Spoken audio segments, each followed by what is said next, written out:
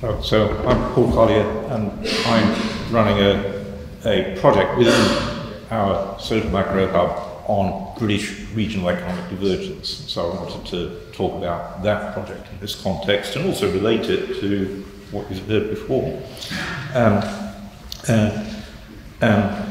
So Britain is at the extreme end of regional divergence. If you compare across the OECD, where of all the major economies in the OECD, we've got the most extreme trends to spatial divergence. The European expert here, who's actually just received the European Prize for Regional Studies, Philip McCann, who's part of our team, describes us as the only society in the OECD that has actually shriveled to a core periphery problem. When I was a kid, I grew up with development studies on very poor countries which use this concept core periphery, and has come home to roost in Britain. The core in Philip's analysis basically shriveled to London and its regions. And every region of Britain, other than London, is below or at per capita mean income. Everywhere, basically everywhere but London is below it, with the one exception, which I'll come to, which is Edinburgh. And it's interesting why Edinburgh's managed to buck the trend, so I'll talk about that. But London is managed to produce astonishingly high productivity for the people grouped in it, as have many other OECD metropoles. But London is at the sort of extreme end of that. And this is economic theory of agglomeration, which Tony Venables and I have sort of built, which shows why you can expect that and why the globalization that we talked about earlier has accentuated that, has produced more markets are globally tradable, and so there's room for fewer but bigger winners. In the process, some provincial cities that either used to be national winners, which have become global, or used to be global winners that have, as Deirdre said, basically shifted, like my own hometown of Sheffield, which used to be a world centre in steel, has now become a broken city. So that's, you've have seen that in the film of Full Monty. At the same time as London is astonishingly good at mapping inputs into income, it's immensely productive, it is immensely bad at mapping income into well-being. Although London is way the highest productivity area of the country, it's way at the bottom in the whole of the United Kingdom in well-being per capita. And so if you think of it as sort of equivalent to these measures of how do you turn, how much carbon do you emit from a given unit of income, to how much well-being do you emit from a given unit of income, London is staggeringly inefficient, off the map inefficient, right? And yet we've got the system where young people have to herd to London to become productive, where they then become unhappy. And we've got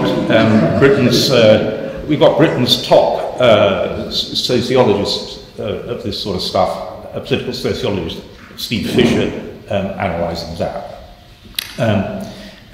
I wanted to pick up on what Patricia talked about, which is this sort of vicious. No, actually, this is David Tuckle's stuff. The vicious circles of self-fulfilling narratives. And David, I wasn't here for your talk yesterday, but I assume it had something to do with radical uncertainty and how people navigate through radical uncertainty by means of narratives that circulate within a group.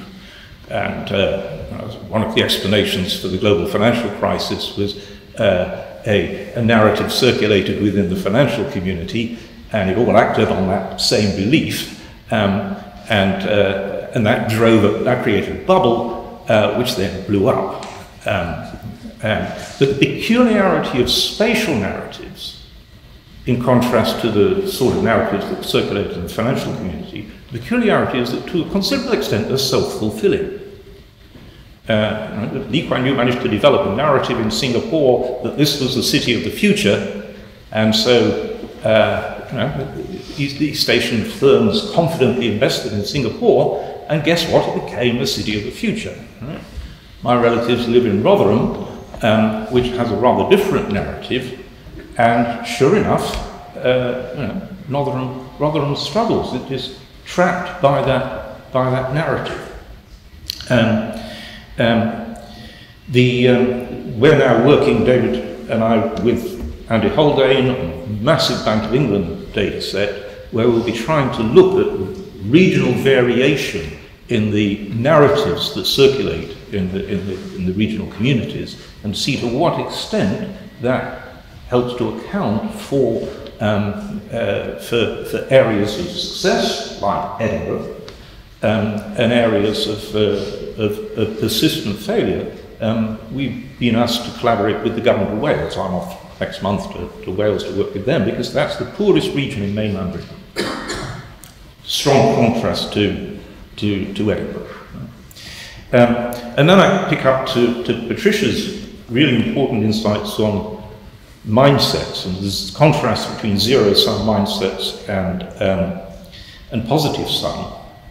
And what she was describing in psychologist language, if we just translated it into economics, without all the ridiculous formulas that David joked about, we need the mathematical concept of ergodic, and that is that the beliefs, both positive sum and zero sum, produce outcomes which then map back in to confirm the beliefs. And that produces a locally stable equilibrium. The belief of zero sum is locally stable equilibrium, as is the belief in positive sum. And that, if I could just enlarge on that, and I want to add one element which might, this is dialogue between economists and psychologists, and the upshot is very likely that the economists will get egg on our face, but let's try. So I see the zero-sum mindset as working like this. The first stage is not going to be controversial. If you believe in zero-sum mindset, all that's left to you is oppositional identities. And the oppositional identities basically produce narratives of grievance, which is also sort of God. But grievance is by its nature backward-looking. It's about what your group did to mine in the past. And so you're trapped in a blame game. That is what the narrative constitutes, a blame game looking backwards to the past. Right? That's what produces, that's the narrative traps you in that mindset, and the outcomes confirm it and all that, but it's a backward-looking oppositional set of identities. And the positive sum mindset starts from a sense of shared belonging, common purpose, but the common purpose is, for collaboration, is necessarily what we're going to do. It's forward-looking. And so I want to contrast the backward-looking narrative of the zero-sum mindset with the forward-looking narrative of common purpose. So I want to put that time element in, and it might not be right, but that's the sort of hypothesis. And of course, there's one other element which I think is sort of got, that if you're the backward-looking grievance narratives are basically disempowering, because they're saying I'm a victim. Whereas the forward-looking of analysis of common action is empowering, because it stresses your own agency in building your future fate. So it's a victimhood backward-looking versus an agency forward-looking. And now I want to relate that in my last few minutes to Edinburgh, to explain a bit of Edinburgh's success, and then to work we're doing with the British Local Government Association and its chairman, Chris Bradley, who took me on Wednesday to spend the day with his local government authority, and I tried all these ideas out with his management team. So I will eventually tell you, what resonated and what produced ridicule, right? Edinburgh. Edinburgh, I think, has inadvertently hit on a formula for spatial success, for locational success. And it has 5 elements plus a behavioural, basically plus the mindset stuff. So 5 elements, if you like, structural elements. One is you need empowered local government. And this is the multi-level governance stuff, that you've got to have enough decentralisation of power. Britain is the most centralised governance structure in the whole of Europe, even more centralised than France. Right? So, but the exception is Scotland, because of a byproduct of Scottish nationalism. They were bought off with devolution of power. So you've got empowered local government here. You don't have it pretty well anywhere else. Right? Second component is a local financial industry. And that's very important because finance always starts local. The 19th century banks are always locally based. But, and there's a good reason for that, which is finance is intensely information intensive. You've got to learn which firms you can trust to lend to. And that has a high component, is a very complex process, and we know that the more complex a decision, the greater the ratio of tacit knowledge to codifiable knowledge. In the rest of Britain, at the end of the 19th century, the commercial banking got centralised to manage the risk problem inherent in having all your eggs in a one city basket.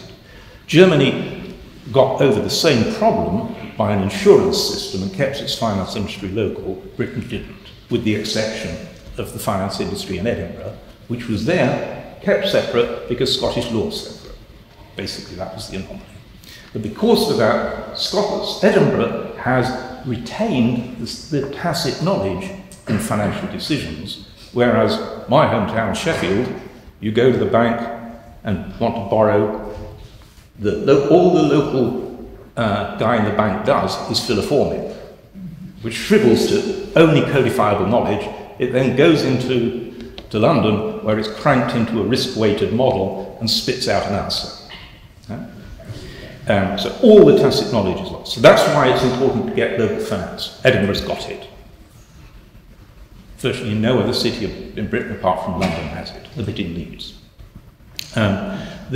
Where you get local devolved political power and local financial power, the business community naturally organises locally. If you don't have either of those, there's not much point in the businesses organising locally, and so they organise nationally. And so the rest of Britain, the Confederation of British Industries and all that jazz is London, but Edinburgh has Scottish business. Very important, so you've got a business community organised, so that the firms can talk to the local government and finance, not just with individual lobbying, but collectively. And the collective then filters out the individual interest and just speaks to the common business interest. And the fourth element is universities. And Edinburgh's got 2 of them, good ones. Right? Universities matter in 2 ways, potentially. One is they produce the training for the business, for the jobs that are in the city. And the other is they produce the research for the firms in the city that keeps them around the frontier of what's going on globally. Edinburgh's got that. Elsewhere in the UK, the incentive for the local universities tends not to be to meet the interests of the local community. I was recently in Queen's University, Belfast. I had dinner with the Vice-Chancellor, who told me, obviously, what I should be doing is building the next generation of bright young people equipped to take the Northern Irish economy forward. That's pretty necessary. It's the poorest region in the whole of the United Kingdom. He said, I can't afford to do that. My entire funding model depends on winning research contracts, and there I'm on a level playing field with Oxbridge. And so my game, to win that game, I've got to find out whatever sectors, whatever topics is Oxford and Cambridge not doing particularly well. You know? So if they're neglecting Assyrian ancient history, I'm going to be big on Assyrian ancient history. Right? That's not a lot of use for taking the 21st century economy of Northern Ireland forward, but it's a way of funding Queen's Belfast. Right? So that's where we are. But Edinburgh's out of that problem because it's got local funding. Finally, every locality, place, people send, if things play right, people belong to place. And for that, the place needs some cultural identity, some brand in commercial terms. And Edinburgh pioneered that in the whole of Europe. Last month I was here for the Edinburgh Festival. So was my 18-year-old who'd come when he was 17, and all his friends have applied to Edinburgh University because I am told Edinburgh is really cool. And the population of Edinburgh doubles during August because there's just, there's 500,000 foreigners coming, basically. So it's phenomenal. So that's cultural branding. Those 5 things are sort of a cocktail, but then you need a mindset of collaboration. So those 5 things have got to work together. Now, 10 years ago, those 5 entities did come together in Edinburgh, and they posed the question, where are the jobs going to come from? 10, 20 years' time. And then they weren't very imaginative. But what they did was think, well, let's get a sector, let's try and attract a sector which is going to be a future sector. Right? And they thought, IT, that seems to be a sector of the future. So it wasn't high-level research, it was just, what's in the newspapers, IT. And then they thought to do an inventory of how many IT firms we actually got in Edinburgh. Well, 10 years ago, they got 2. Right? Okay, so they all start, all the universities, arranges courses and so on, and finance, the industry goes out hunting and so on and so forth. I was here in January to check out how they do. It's 10 years on, they've now got 480 IT firms. It's the largest single cluster in the whole of Europe. Right? So, it works. Positive sum mindset, forward-looking, let's work together, each do our bit. I'll draw to a close, but we're now taking this around Britain's local government authorities, working, as I say, with the chair of the Local Government Association and prospectively with Government of Wales, which is at the other end of the spectrum from Edinburgh.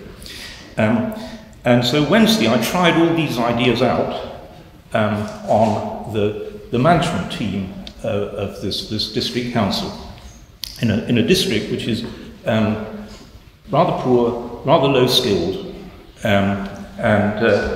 and many of the ideas resonate, but the one that was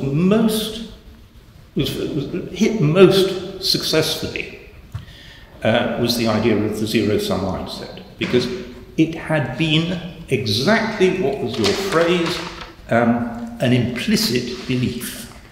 And by talking through it, it surfaced as an explicit belief. Because what they'd been talking to me about was that their problems were partly because of Portsmouth City Council, which was next door to them. That was the enemy. There was a bigger enemy called Hampshire County Council, which was really sort of the devil incarnate. And then the whole challenge was how could they get stuff to come to their area and not the neighbouring local government entities. So the whole thing was framed in a zero-sum game. And during the day, they started to see that of themselves and of their neighbours. And so they said, what can we do about it to change it? How can we change, and this is back to polycentric governance where we started, how can we change the structures so that we've actually got structures which encourage us to collaborate, and can you bring your team in to teach us how to do it? So that's what we've got to do. Thank you.